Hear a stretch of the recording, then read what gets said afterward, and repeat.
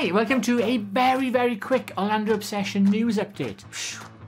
Yeah, breaking news. Universal Studios' brand new Jurassic Park roller coaster arrived.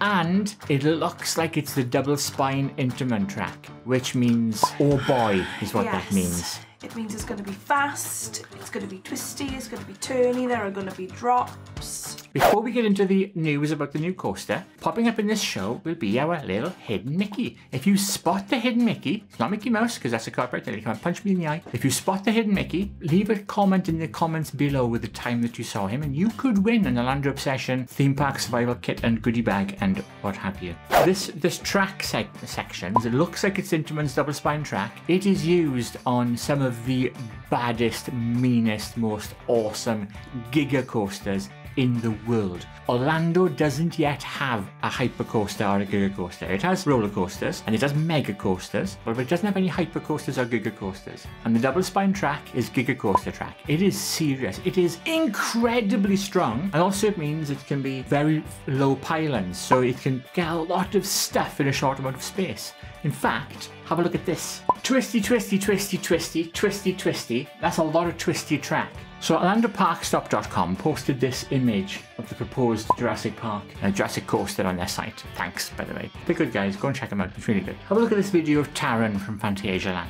So this twisty turny, this rat's tail nest here, this looks a lot like Taron from Fantasialand in Germany. That's also using a very similar version of the Intamin. It's not double spine, but it's a very, very similar version of that super strong Intamin track. And if you look at the videos of that ride, it's got hardly any supports. And also, if you look at this, if you look at the Intimidator, that's a double spine track. And have a look at that, how it's got almost no supports because the track is so strong. Now here we can see tons and tons of twisty turns. There's a lot going on there. It looks as if you're being chased by dinosaurs because that's what happens in every Jurassic Park film. So that'd be awesome if they build in some and these sections here that looks like they've got some show buildings and, like, you know, not just a coaster, but there's like an experience with it too. Now see this little blob of colour here? Now if you look at that, I think that's a drop turn, which is one of those turns that goes up, spins around and comes straight back down because the angle is really tight on that. So I think that's a drop turn. These straight sections you can see here.